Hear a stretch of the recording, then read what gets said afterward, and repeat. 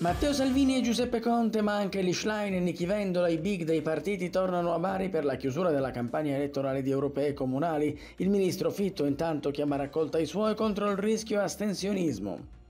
Sequestri per 350 milioni di euro, tanto avrebbe sottratto al fisco una società di Barletta attiva nel marketing multilivello. Si chiama Paradise World, l'operazione della procura di Trani, 5 le misure cautelari, nel mirino i titolari della società e un commercialista.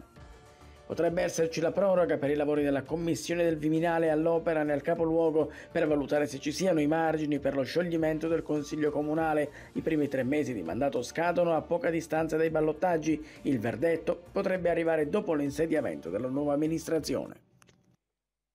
Di nuovo insieme, appuntamento con l'informazione delle province di Bari, Batte e Foggia. In primo piano la politica, perché si avvicina il rush finale della campagna elettorale per le europee e per le comunali, e così si avvicina anche il giro di big. Matteo Salvini, Giuseppe Conte, Eli Schlein, Nichi Vendola sono alcuni dei nomi pronti a tornare in Puglia e nel capoluogo nei prossimi giorni. Sentiamo.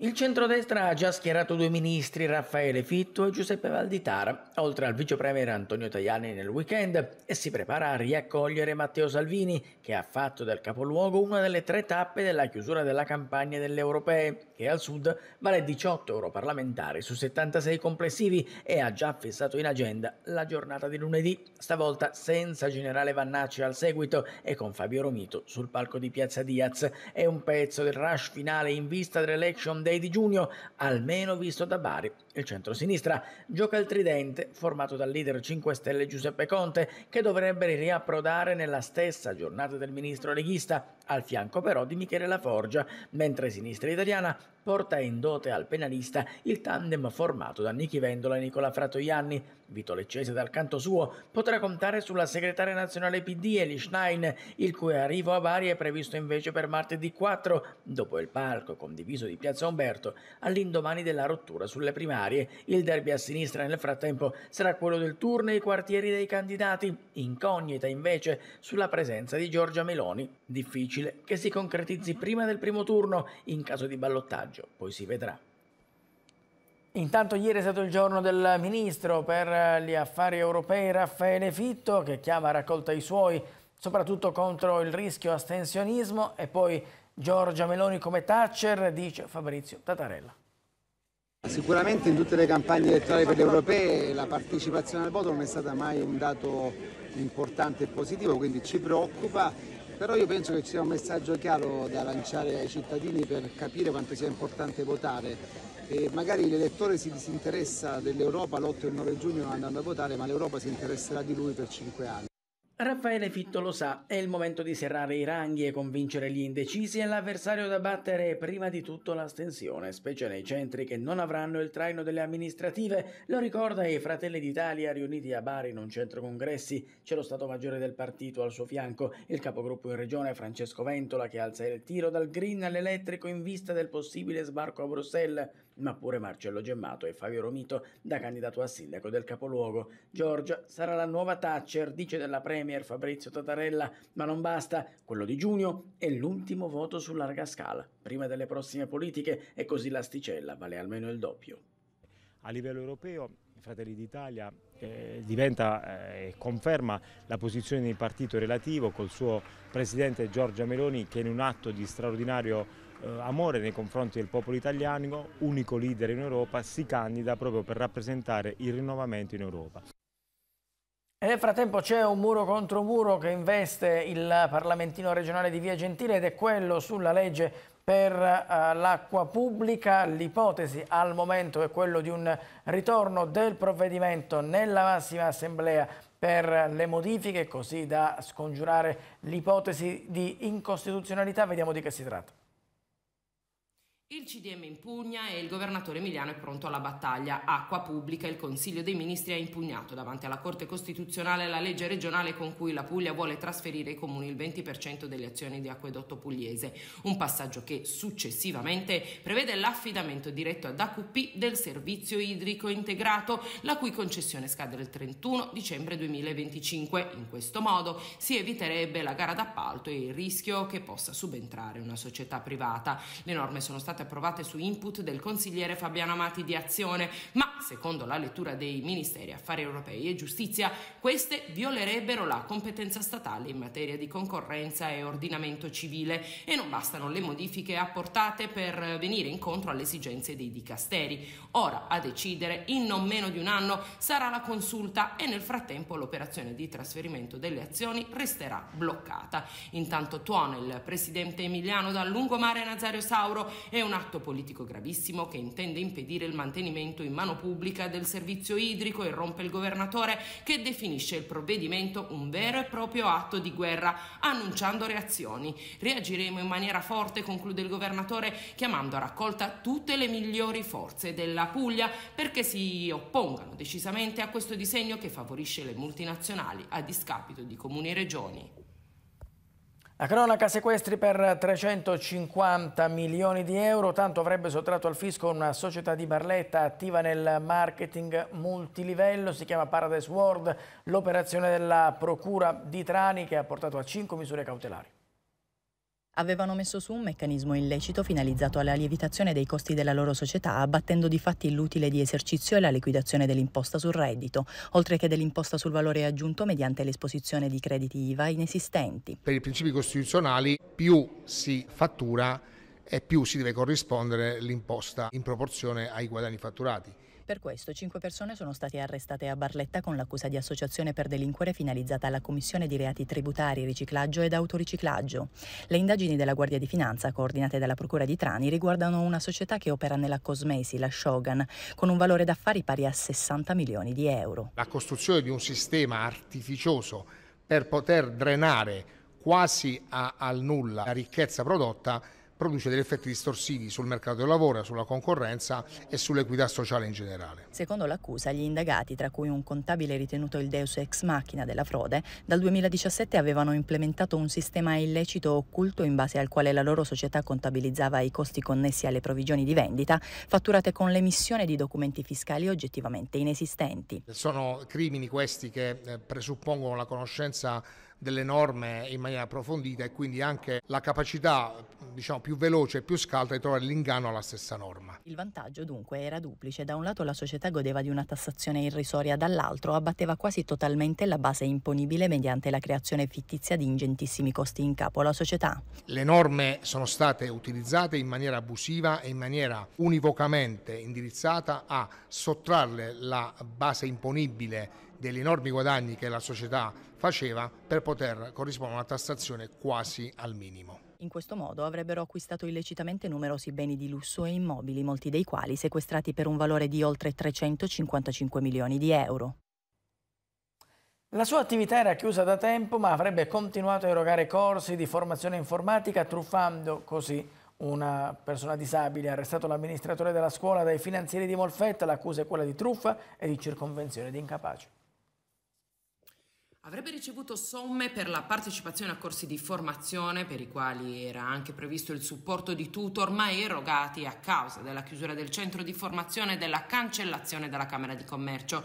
È partita dalla denuncia di un cittadino di Molfetta non completamente autonomo nella gestione e definizione dei propri bisogni, l'attività investigativa della Guardia di Finanza di Molfetta, che ha portato all'arresto dell'amministratore di fatto di un centro di formazione informatica al quale sono stati sequestrati anche 2.800 euro ritenuti profitto del reato. L'accusa è di truffa e circonvenzione di incapace. Secondo l'articolata attività svolta dalle Fiamme Gialle, l'indagato, pur consapevole di agire utilizzando una ditta individuale non più abilitata al rilascio della certificazione richiesta perché ormai cessata, avrebbe continuato ad alimentare nella vittima, circuendola, l'aspettativa di poter fruire della formazione per il conseguimento del titolo auspicato e riscuotendo dall'uomo anche le somme a saldo nonostante l'intervenuta cessazione dell'attività. Il provvedimento è stato emesso dal GIP del Tribunale di Trani. E intanto va avanti il processo per il presunto giro di tangenti a Palazzo di Città a Foggia, nel quale è tra gli altri imputato anche l'ex primo cittadino Franco Landella. Il sindaco affronta questo processo con la giusta prospettiva di avere la pazienza che ci vuole per poter dimostrare la verità dei fatti, senza nascondere che chiaramente come tutti i processi penali lo si vive con una certa ansia. Udienza chiave quella che si è svolta nelle scorse ore in Corte d'Assise del Tribunale di Foggia nell'ambito del processo su un presunto giro di tangenti a Palazzo di Città, a carico tra gli altri dell'ex sindaco del capoluogo Dauno Franco Landella, del suo principale accusatore l'ex presidente del Consiglio Comunale Leonardo Iaccarino e altri 11 imputati. I giudici hanno finalmente sciolto la riserva sull'utilizzabilità delle intercettazioni su cui si basano le accuse. In aula per il controesame dei legali degli imputati il testimone chiave Luca Zariti, all'epoca dei fatti procuratore della G1, società interessata all'appalto da 53 milioni di euro per la pubblica illuminazione, al quale secondo l'accusa il sindaco avrebbe chiesto una tangente di 300.000 euro. Sì, per le intercettazioni sono state ammesse, tranne 3 RIT che riguardano il procedimento precedente, tutto il resto è stato già ammesso e ieri ha anche giurato il perito per le trascrizioni che a settembre poi verranno depositate. E poi abbiamo sentito in controesame il test probabilmente principale dell'accusa per la vicenda della pubblica eliminazione, il test Azzariti, a cui abbiamo potuto finalmente chiedere conto di quelle che secondo noi erano tante incongruenze nel suo racconto. Un suo giudizio, un suo commento rispetto a come è andato questo confronto? Difficile dirlo nella prospettiva dell'accusa o del tribunale. Dal nostro punto di vista quello che volevamo far emergere è emerso, che è un racconto che è viziato da una serie di incongruenze ed è, per stessa ammissione del test, è il racconto di un grande amico personale di Iaccarino. Potrebbero invece chiudersi con una proroga dei lavori della Commissione i primi 3 mesi di mandato dei commissari del Viminale al lavoro a Palazzo del Governo a Bari per stabilire se ci siano o meno le condizioni per sciogliere il Consiglio Comunale del capoluogo.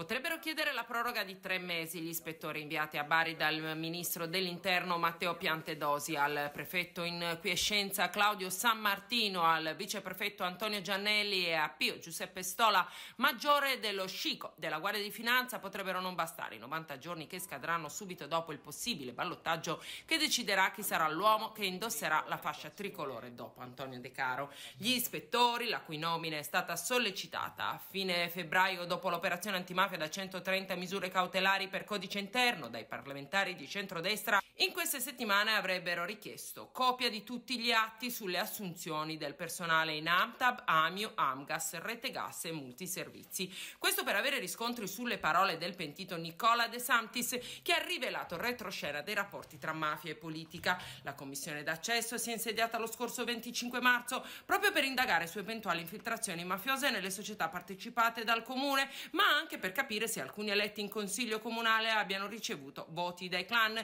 visto che un'eletta del centrodestra, Maria Carmen Lorusso, passata poi nel centrosinistra, è tra gli arrestati dell'operazione della DDA. Le conclusioni sono attese entro il 25 giugno, ma è quasi certo che i 3 potrebbero chiedere e ottenere una proroga, paralizzando quasi di fatto le attività del neosindaco, che fino al 25 settembre prossimo potrebbe anche essere commissariato. C'è invece l'accordo tra Regione Fiere del Levante di Bari sul rilascio degli spazi occupati dal Covid Hospital durante la pandemia. Alcuni dei padiglioni saranno fruibili sin da subito con pochi accorgimenti già in essere, per altri sarà la stessa fiera a decidere con 6 mesi di tempo per farlo.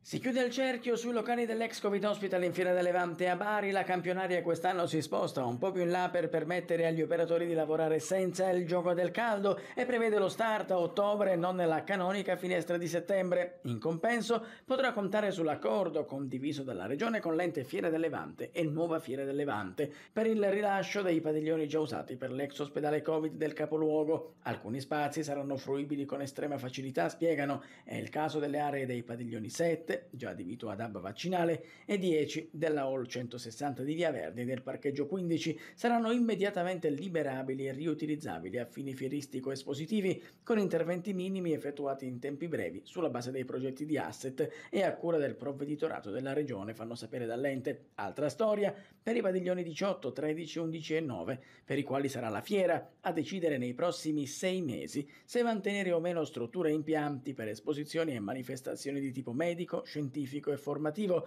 potendo disporre di un'infrastruttura composta tra l'altro da impianti idrico-elettrici, cablaggi, tubi per gas medicinali, impianti per la pressione negativa, condizionamento e filtraggio e spazi per le attività assistenziali sanitarie. Ancora salute, ma da un altro punto di vista vale 194.000 euro di investimenti che arrivano dai fondi del piano di ripresa e resilienza, quelli necessari a varare la prima delle 12 centrali operative territoriali della ASL di Bari, l'apertura stamattina a Rutigliano.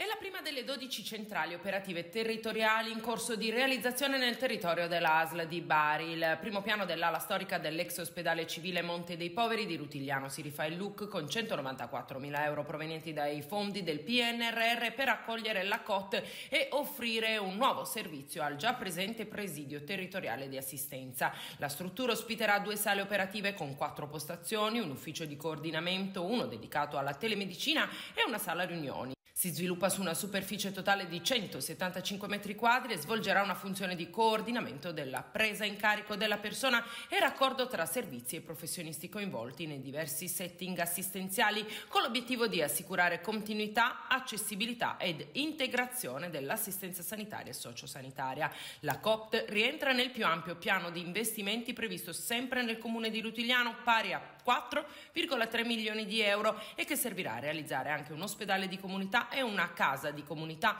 all'interno del complesso edilizio del presidio territoriale di assistenza in via Francesco d'Assisi. L'assistenza territoriale nel PTA di Rutigliano entra nel vivo perché in questa città avremo, in questa struttura, non solo la COT che oggi guardiamo, ma anche la casa di comunità e l'ospedale di comunità, per un totale di investimenti pari a circa 4,4 milioni di euro.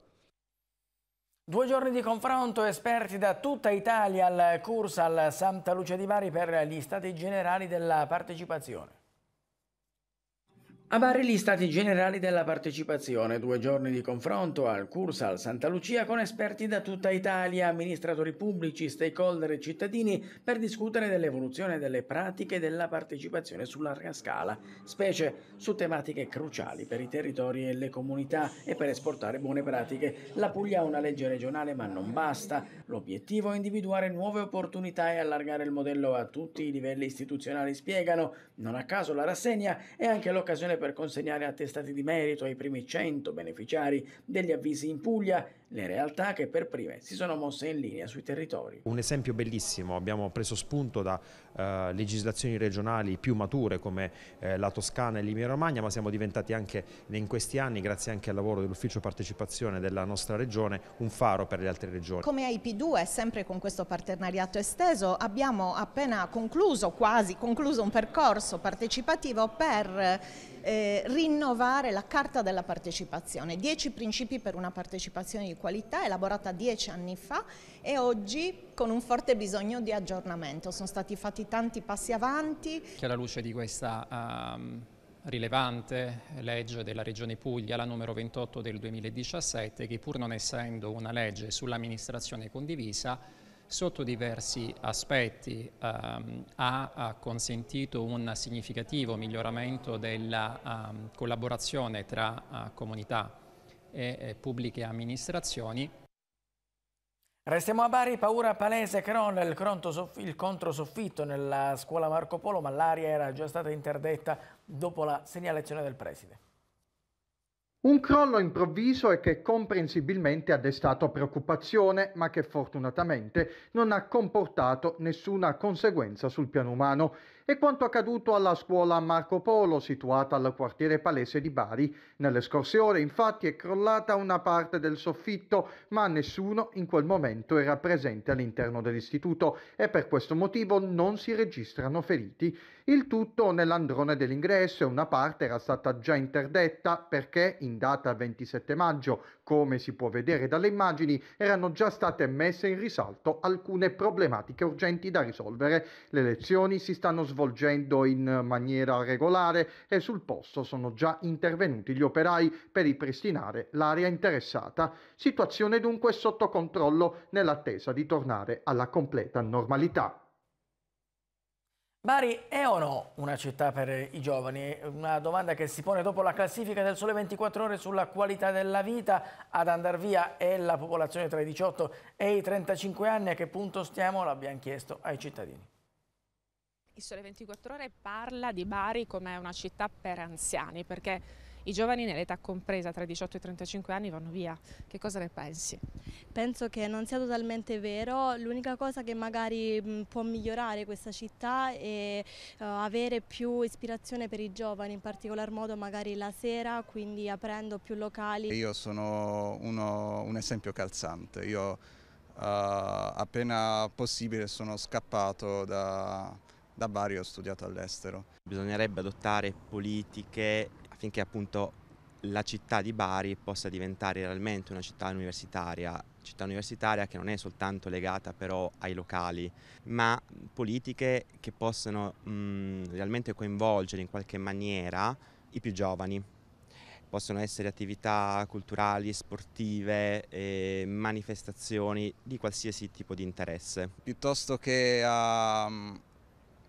pensare a incentivare le imprese, cosa che comunque è importante, io penserei a ripartire dall'istruzione, innanzitutto alla scuola dell'obbligo. È una città bellissima. Cosa però chiederesti per migliorarla? Beh, sicuramente io credo che dal punto di vista dei servizi debba crescere ancora di più, dal punto di vista dei mezzi, però bisogna partire innanzitutto dalla cultura delle persone, innanzitutto, cioè noi stessi siamo il cambiamento. È una città per tutte le età. Io ho 27 anni e mi trovo molto bene in questa città. C'è molto fervore culturale. A cambiare molto intanto è Turi, inaugurato il nuovo restaurato Palazzo Cozzolongo. Turi si riappropria di un pezzo della propria cultura grazie alla nuova inaugurazione di Palazzo Cozzolongo, un edificio settecentesco nato per volontà di due importanti personalità del tempo, Modesto e Domenico Cozzolongo, il primo canonico della collegiata di Turi, il secondo proprietario terriero e viticoltore. Il palazzo, ricco di affreschi e fregi, è stato restituito alla comunità come spazio multifunzionale per ospitare un caffè letterario e aree dedicate alla formazione, alle arti, al teatro, alla musica e alla socialità. Le sale situate al suo interno sono dedicate a grandi personaggi pugliesi come Paisiello, Mangini, De Nittis, Bodini, Genisi e Martinelli, e grande è stato l'impegno dell'Associazione Cultura e Armonia. Siamo contenti di aver portato alla cultura, alla civiltà turese un pezzo di storia già degli anni 1400. Abbiamo realizzato in tempi record questa iniziativa. Abbiamo sviluppato un lavoro, un grande ringraziamento ai tecnici e alle maestranze che hanno lavorato. L'obiettivo nostro è che da questo palazzo si cominci a parlare di cultura sempre e comunque al più alto livello possibile. La cosa più bella è l'iniziativa, tanto per cominciare l'aver deciso di intervenire su questo edificio senza stravolgerlo, rispettandolo e in qualche modo facendolo rivivere nella assoluta bellezza che è evidente, no? Ce l'ha già di suo. E adesso il contrasto alla criminalità di pari passo con le nuove tecnologie, se ne è discusso Barletta. 30 anni fa esisteva l'anonima sarda e ci occupavamo dei sequestri di persona. Esisteva una 'ndrangheta che faceva i sequestri e si nascondeva i latitanti sull'Aspromonte.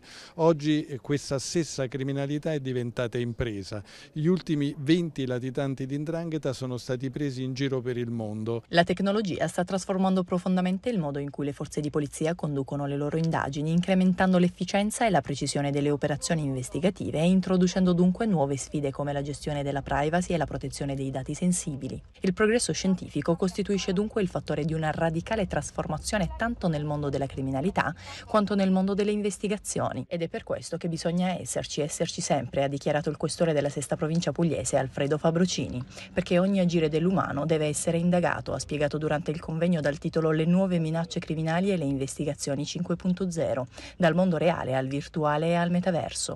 Abbiamo modo di rilevare che molti dei crimini vengono commessi o tramite il web oppure vengono in qualche modo allargati tramite il web. È anche uno strumento pericolosissimo per diffondere questo tipo di reati. Il potenziamento degli strumenti investigativi e il mantenimento degli strumenti investigativi di cui attualmente disponiamo è l'unica strada attraverso la quale possiamo accertare tipologie di reati che altrimenti sfuggirebbero completamente alla nostra cognizione. La criminalità italiana è una criminalità violenta, è una criminalità molto intelligente e di conseguenza stiamo rincorrendo come giuristi le nuove attività investigative.